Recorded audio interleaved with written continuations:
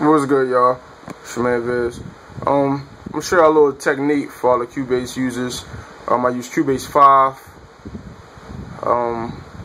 It's a little technique if you're just learning how to engineer, or if you want to, elevate your game and whatnot. It's a little technique I actually learned off of YouTube, actually. And, I thought I'd make my own video because it's a little thing I do different than others. Just use a combination of that and blend it with my own technique. And it's a little bit mastering on your vocals to try to get it somewhere near as the professionals do it.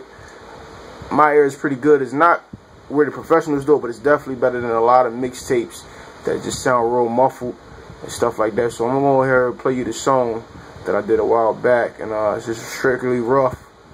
I'm gonna go step by step how I did it to make it sound, pretty clear. So check this out.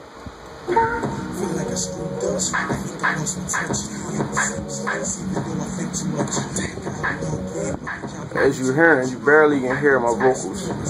I'm correct, I didn't hear this yet, but when I do hear it, you should be able to hear my vocals over the music. And what I do is I EQ the beat, so the beat's definitely gonna overpower my words. So I'll stop that real quick. What I'm gonna do is go, to your little E thing right here. I have a basic EQ on it. I set it to 0.3. I like that because I think it gives you the best sound quality as far as your basic steps, as far as how you want it to sound to your own liking. And I think that fits my technique very well. I did take everything off besides my delay because I manually do all that, and I don't feel like doing that shit over. So what you want to do first is go to your first icon. You gotta add these in order as well. This bitch right here, this denoiser, it's a pain in the ass.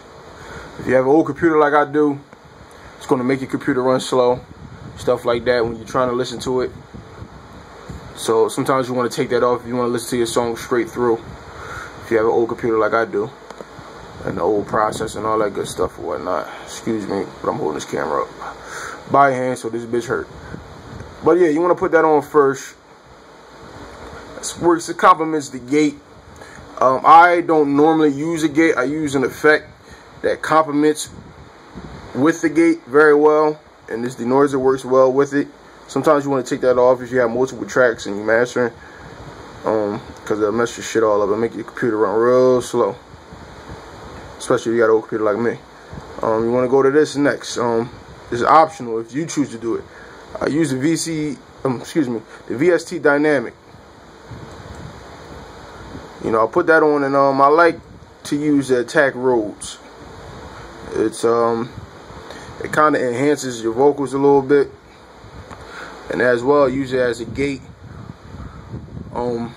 If you allow a rapper that works very well with you, you want to use it. But if you like a low type of Drake type of rapper, you probably don't want to use it because with the gate sometimes they'll clip your words, and you don't want that. It'll be like getting like like that. I want to be you'll be hearing that clip with it as well. So if you allow a rapper, and sometimes I switch it up. Sometimes you want to use attack Rhodes. It's pretty good to use as a gate.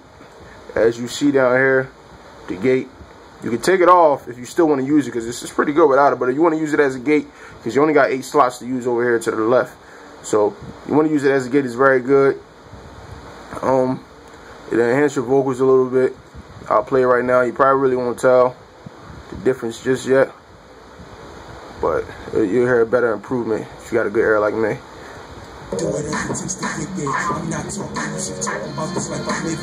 So you can hear it a little bit more. The beat's still overpowering it, especially after I EQ'd it. So let's put that on stop.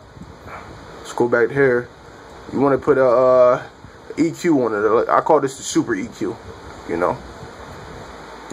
Me, I have it preset. I preset it already to a preset that I think would make it sound very well. So I'll go to the preset that I have. I got it under my name, so I know where the hell to find it at. I got under that. What you want to do though is try to get this to 5.0. As you see, I have it at 5.1. It's very difficult to get it there right on the nose, especially if you got a mouse like me and a faulty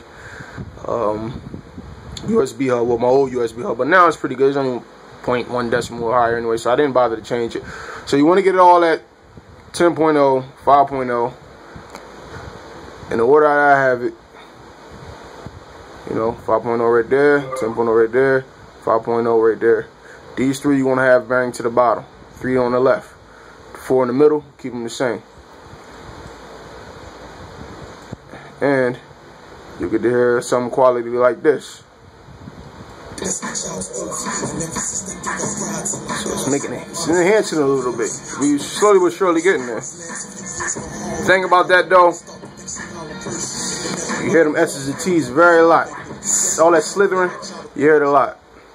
So we're gonna get to that soon. So you wanna go to your compressor. It's gonna bring it back down low because it's gonna compress all that. So don't you worry about that yet. So you go to your compressor. Then you go to, you can go to your presets or whatnot. Have it load up.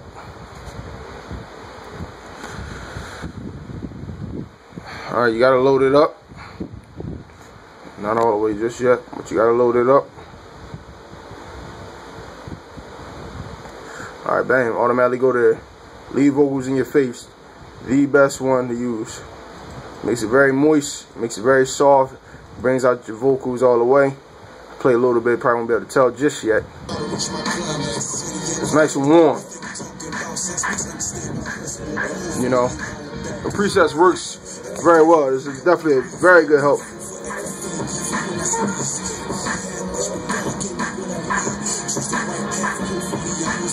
Alright, so you're there. S's and T's is going to be in the way. So you go to your dynamic, put that de-esser on.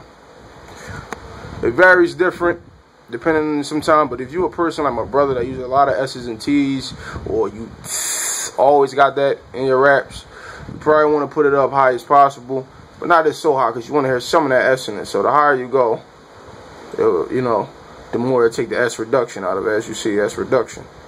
You want to make sure the auto threshold, and if you're a male, like majority of y'all are, put that on. If you're a female, you have the female option as well.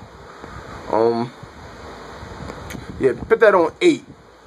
Well, you can put it on 7 or 8, but I put it on 8 because you still hear the S, but now with all that sting to it, you know.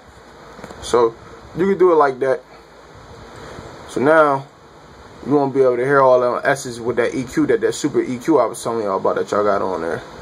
So the final step will be a limiter. Now I'll play it to you like this.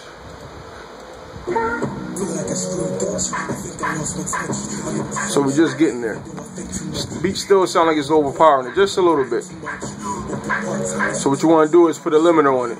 It's going to enhance your vocals all the way. It's going to balance everything out. Go to your limiter. You're going to go to your dynamic. Go to your limiter. You're going to put this input to 6.0. The output going to stay on 0. Or you can fluctuate if you want to have it sounding different. It's all up to you. But I already got my plugins like that because I ain't going to be sitting there doing that all goddamn day. Bang, 6.0. Boom. So now when we play it, it's going to sound like this. See? Now y'all see that, right? Y'all see how I was skipping like that at the beginning? That's that goddamn denoise I was telling y'all about. So what I'm going to do is I'm going to take that off for now. Boom. Now let's play it through now. Start from the beginning.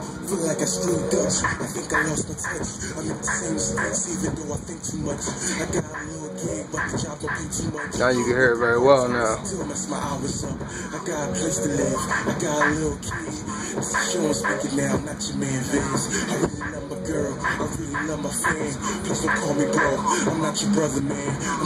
that sound much better. Got your vocals sounding real crisp, real clear. It's definitely for mixtape uses only because, like I said, I'm willing to learn how to professionally do it very well. This is very good for mixtapes because you can hear it. It doesn't sound muffled. It doesn't sound it doesn't sound like it's a screen over it. You don't sound like Darth Vader. Very good, useful technique to use if you're just starting off and you want your music to sound good straight from the jump, so people can hear what you're saying, word for word. mean, not word for word, but word for word, excuse me, and all that good stuff. Yeah, that's how you're gonna do your vocals or whatnot. As you see, I rap this song very low. You can see by the wave pattern or whatnot. But yeah, man, that's what you want to do as far as that, as far as getting your vocals mastered, man. So comment, let me know what y'all think. Any other engineers out there that got other techniques, please let's bust it up about it. So I'll let your boy.